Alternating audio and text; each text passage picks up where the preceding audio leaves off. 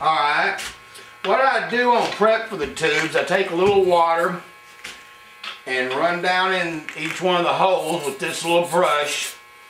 Make sure it's kind of clean.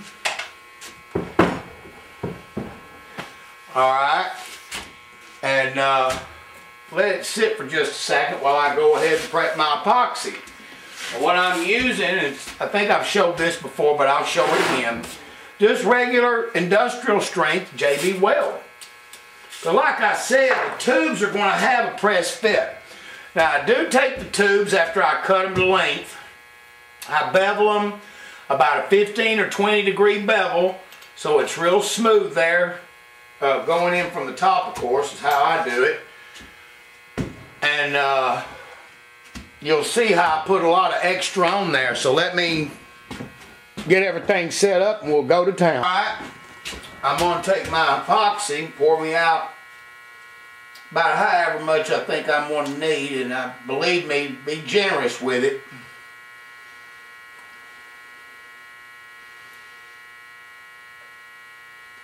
The good thing about this is that it's not fast acting, so you got a little bit of time to work with it. Just don't take too long. Because remember, it's not just going in the tube hole. I also surround the outside of it. Once I get the tube in the head, I'll also use some to surround the outside of the tube inside the port, which will leave a lot of overhang. That's why it has to harden about 12 hours or so it'll harden up enough where I can go in there with a sand roll and take all this stuff out and lay it in real nice. It's going to have overhang in the port. I'll have to touch it up, but that's okay. That's part of the pain in the ass that this is. Alright, now I'm going to stand it up. Let me see if I've got this in the viewfinder. I might have to come back. Yep, I was right. Alright.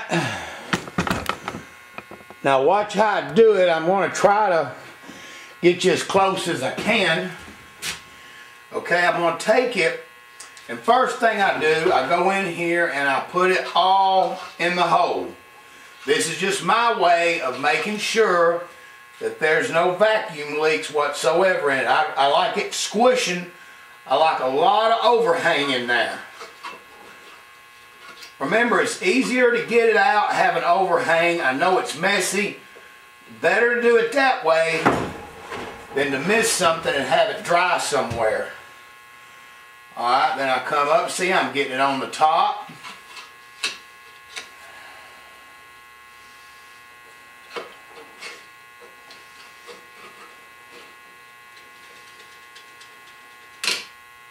Okay, now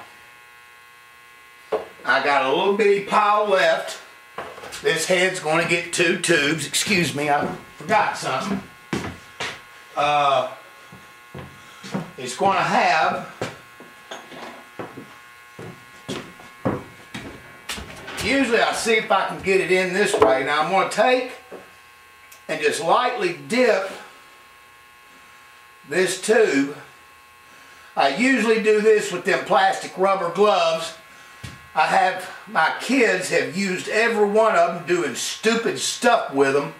I try to keep it out of here, so I'll pay hell for this, but believe me, they'll pay hell later for it. They find the stupidest things. I used to couldn't keep a magnet in here when my younger sons was here. Alright, now, I go in here and I try. Oh, Lord of mercy. Alright, that ain't going to work. I'm going to have to take a leg. I'm going to go ahead and put this one in here. See how hard that is? I can't get it to go in yet. So I'm going to have to take a hammer and lightly tap that. That's what I call my tube installation tool. And get it to drive the thing in there, because it's just, once you put that epoxy in my crush fit, it's just too damn tight. Yep.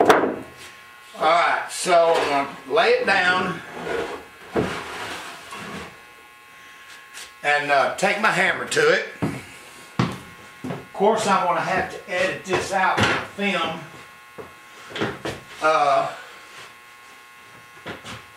Lord mercy, what a mess.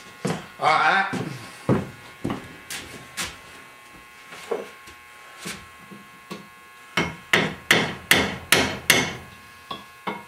Wow.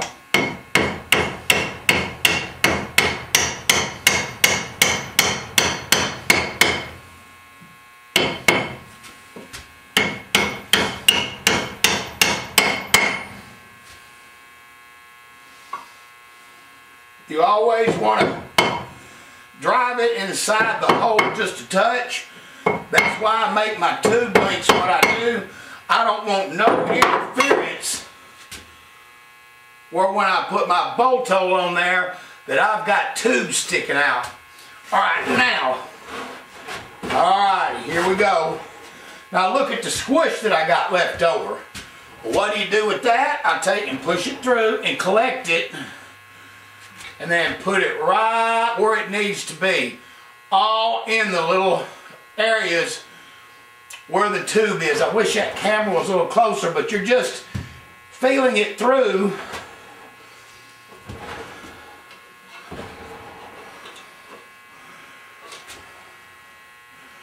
Yes, sir, buddy. Right there on top. Oh, this is nice here.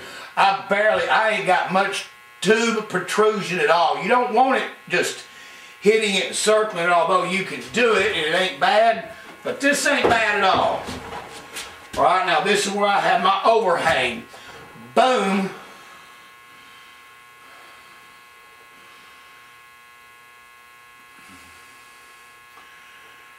Alright.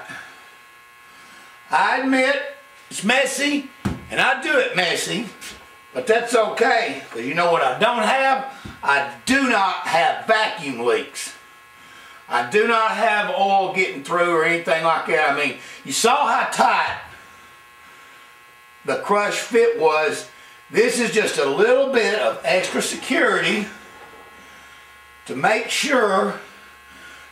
Alright, now I think I can get in here and show you something. Let me get this crap off my hand. I'm going to kill my little girl. Alright, hold on.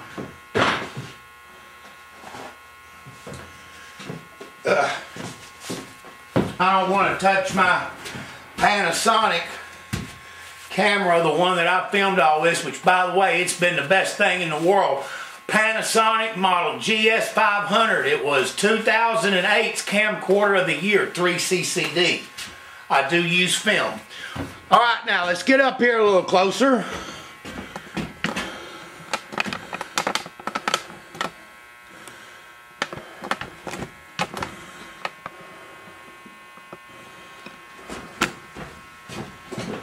And now, see, can you see it?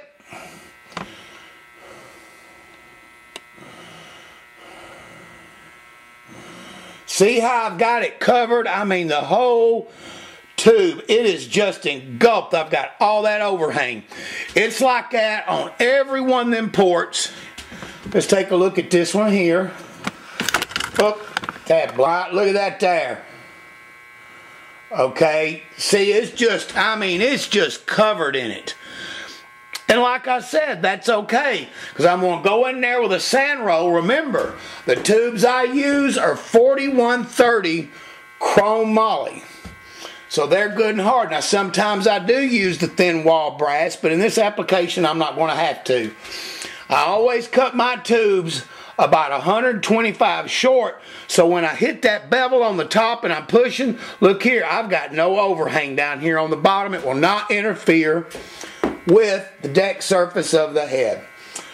Alright, that concludes Imhoff's port work, blending, installing the tubes. What we got left now in the morning or whenever it dries is blending the epoxy off of it and